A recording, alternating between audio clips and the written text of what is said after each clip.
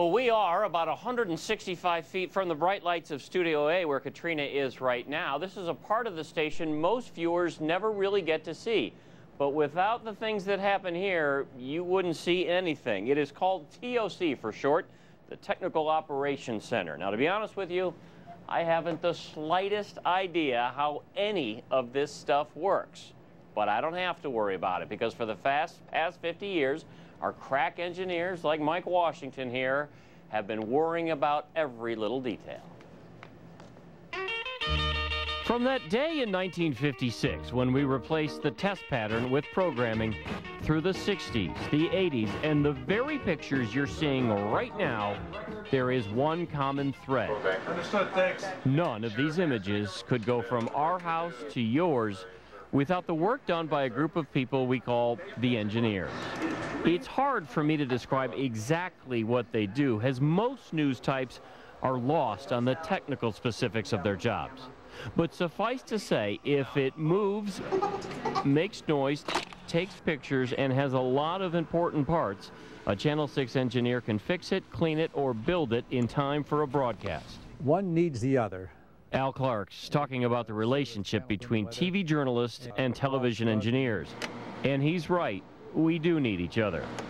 And when Al talks, you listen, because not only is he the senior engineer, he's the senior WITI employee. He started when the station was a mere 7 years old. I was the bottom engineer at that time. I was 17 on the list. And over the course of the years, now I'm #1 on the list.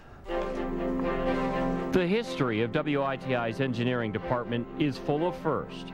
We were the first in Milwaukee to broadcast in color. In fact, we came out of the gate in color with at the time, cutting-edge technology called the Dumont Vitascan color system. In the mid-70s, we were the first to bring you live pictures from the field. This Dodge truck was Milwaukee's first live minivan. The engineers dubbed it Death Trap 6 because there were some exhaust issues. Funny guys, those engineers. Our technological achievements also include Milwaukee's first helicopter. But the thing we hang our high-tech hat on has always been the tower. The 1,078-foot Tower of Power off Capitol Drive. Years ago, we called it the Tower of Light, and we put lights up on every leg of the tower.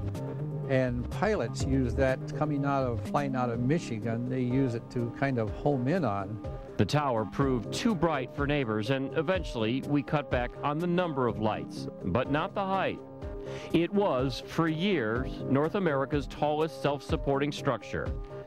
Al came to us months after the tower did.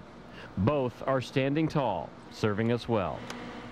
In that time, Al's made it possible for us to broadcast from Super Bowls and political conventions. And I like being there with the players, with the people, with being in the mix of it. And he's seen the technology change from film to videotape to digital news gathering. He's had to fix them all. He's seen the business change too. We had cookouts in the studio, and we played games out there that you wouldn't do now. It was exciting at that time. It was an entirely different environment. It was a lot more relaxed. Now it has become such a more of a business. A business where rule #1 is get on the air and stay on the air. We hope to do that for at least another 50 years. Now, back in the day, there was one source of information coming in. It came from a network, a live feed from the network. Now, things have certainly changed over the years. In fact, all this equipment behind me, it's now obsolete as we've gone digital. And there are literally dozens of what we call paths coming into the station.